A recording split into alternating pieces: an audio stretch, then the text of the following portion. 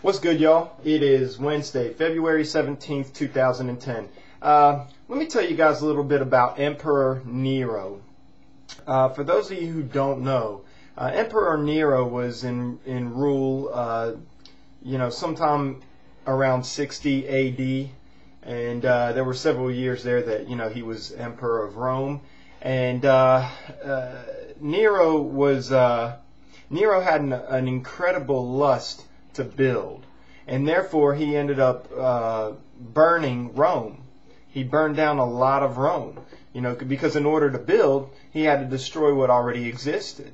And of course, this devastated the Romans, and their culture, in a sense, was especially being that they worshiped so many deities and stuff, and their deities didn't withstand the attacks of the city burning, and they lost so much, and a lot of their idols were burned, and it was their resentment became so severe that Nero had to redirect the hostility. So what he did is he kind of put the word out that the Christians were doing this. Now, the Christians were already hated at the time. They were not liked at all. Number one, because they were associated with the Jews, and number two, they were pretty much against the Roman culture.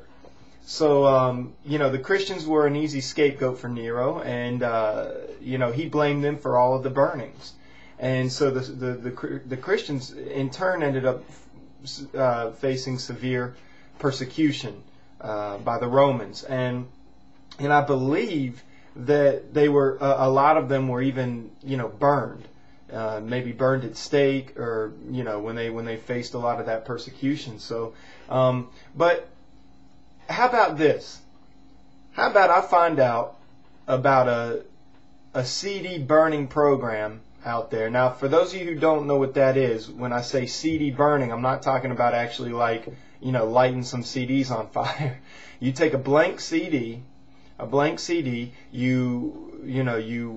you want to copy some music onto it, or some audio files, or even videos, you take it, you put it in your computer, and you burn it, and you burn all the information to the CD.